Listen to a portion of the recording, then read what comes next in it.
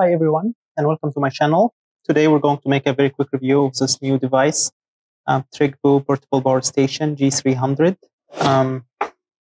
This is a very big power bank. It's 80,000 milliamps and almost 300 watt hour with an output of about 350 watt. I didn't know that something like this existed until a few months ago when I first bought it. I live in the Northwest, and there were some fires and the power was going out everywhere. And I was just very worried about not being able to go to work or school from home because of power. So it could end up costing me more than the price of this. So let's get to the unboxing. So just a quick disclaimer, I've already unboxed this. I've been using it for quite some time, but I tried to put everything back together as it was when I first bought it, just to give you some kind of an unboxing experience. We have these things, and here's the power station itself. Okay, let's put it here for a second. There's nothing else in here except this. It's a very nice box with a nice handle, so you can hold it with it. But let's put it on the side for now. Okay, so before we go to the portable power station itself, let's go through this little box that comes with it. Here we have the adapter. And here we have the charger adapter too. So it's an AC adapter. You cannot charge it with another power bank or with a USB-C or something like that. You have to use this adapter. And here we have the user manual. And I really recommend that you should read this and go through this when you buy a portable power station that's 80,000 milliamps. Because this is a lot of power and you don't want it to end up burning or exploding or risking your life. So reading this is very important. It will tell you not to put it near the sun for a long time. It will tell you not to put it close to a fire. It will explain to you how to charge it, how to use it, so you make sure you're using it safely. So let's put all this on the side for now. And let's get at the device itself. So here it is. I picked this specific one because of how nice and modern it looks like. As you can see, it's very smooth. It's just one piece. It's big, it's heavy, it's about 6 pounds. But it's also 80,000 milliamps. This can charge my phone, 20 something times. So I charge my phone like that once every 2 days.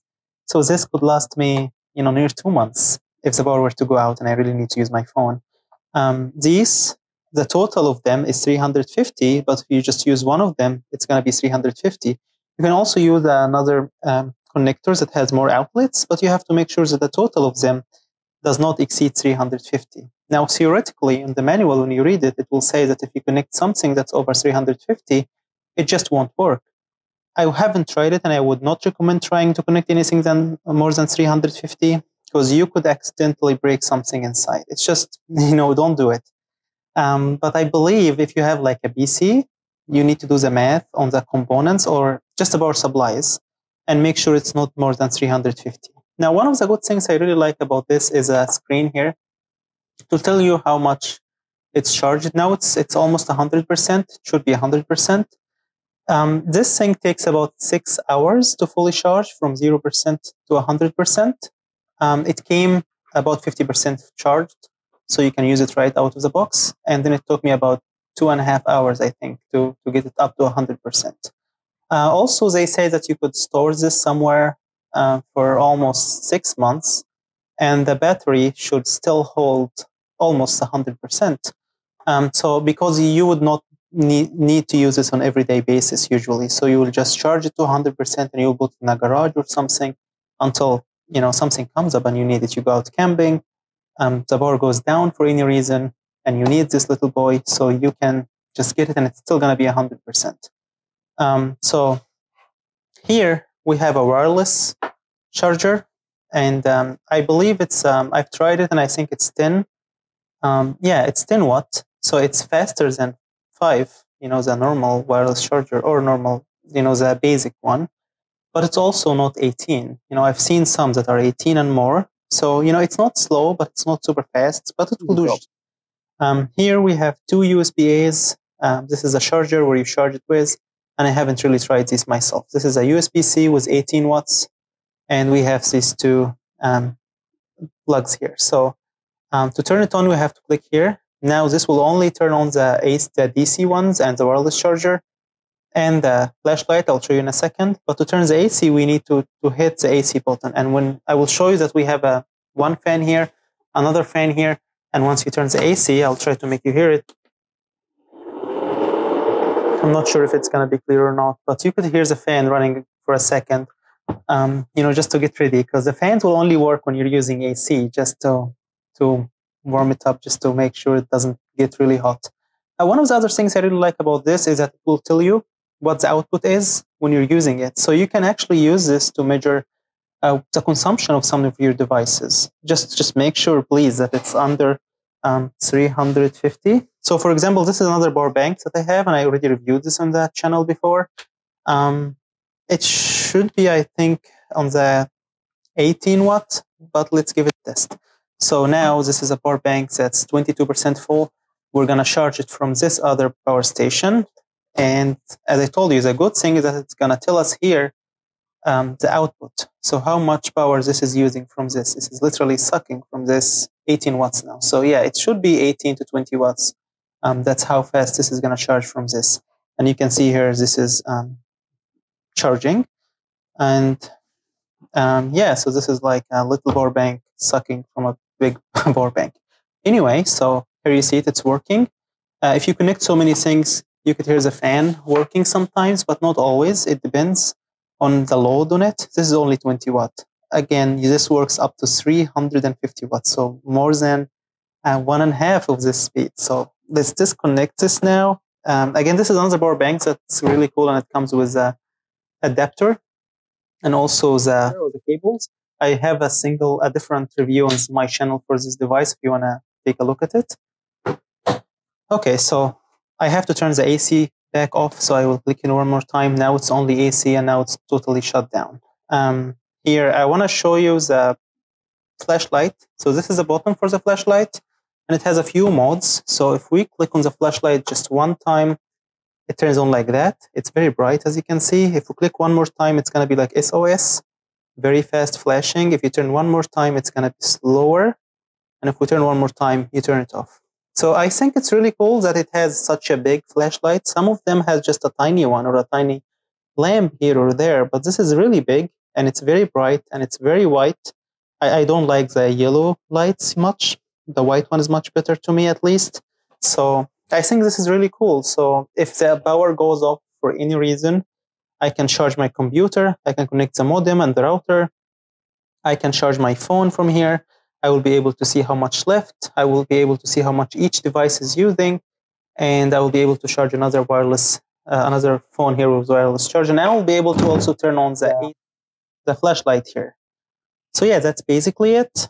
Yeah, before I forget, one of the modes that I had really wished they had it here was a UBS mode, so that I would be able to use this without using the battery. So a lot of people buy these things to use them for CPAP machines, because you simply can't afford for the power to go down in the middle of the night when you're using a CPAP machine that's going to turn off without power.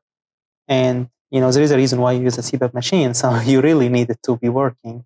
So a lot of people will get these devices or some sort of UBS. So a UBS is something that will connect to the electricity or the power. If this had a UBS, it will take the power from the wall and get it out from the other end or from this outputs without charging and discharging the internal battery. Now, this does not have this mode. So if you connect something from it, like a CPAP machine, at the same time that this is charging, so you're charging and discharging it at the same time, it's going to have to charge the battery and then discharge the battery again, which will lower the cycles and the lifetime of this battery. A UBS mode will mean that this battery will not get charged whatsoever, and the power will just keep going in and out without you going through the battery, unless the power goes out, and that's when the battery kicks in. This does not have the same mode, so you can still use it in the same way, but it's going to affect the battery of this device. I knew this when I bought it. It's no deal for me because I don't have a CPAP machine myself. I'm mainly using it when I go out, like camping or partying or something that's I really need it for, or even shooting something or studying with a few friends, so we can go somewhere that doesn't necessarily have plugs, and we can charge our computers and laptops here One other use, again, is just I feel safer if the power goes down for any reason. Now that everyone is working and studying from home, I cannot afford to lose power and to lose the internet. So having this just makes me feel safe. I can just connect my modem, my internet, my computer, and I can get to work. So yeah, that's basically it. If you like my video, please like it on YouTube and subscribe to my channel. I have some other products here. I have this Rev Power that just came a few days ago. It's a power house. This is a power station, and this is a power bank. This is another power bank. This is another power bank, and this is another power bank. This is another power bank. Okay, so these are all power banks. You use these to charge your phone. You can use them sometimes to run a modem or router, but you need a special connector. This is a power station. This is huge. You can charge these from that. And this is almost bigger than all of these combined. This is 30,000 milliamps, 30,000 milliamps. I believe this is 20,000 milliamps. This is 80,000 milliamps. Now, this is a powerhouse. This is something right in between these and this. So if you don't want something that's huge like that, but at the same time you want something that has a little plug, this is it. This is a solution. Now, I'm not going to go through the unboxing and reviewing this in the video. I'm going to make a different one. But if you like my videos, please subscribe to my channel and wait for this video soon. Thank you.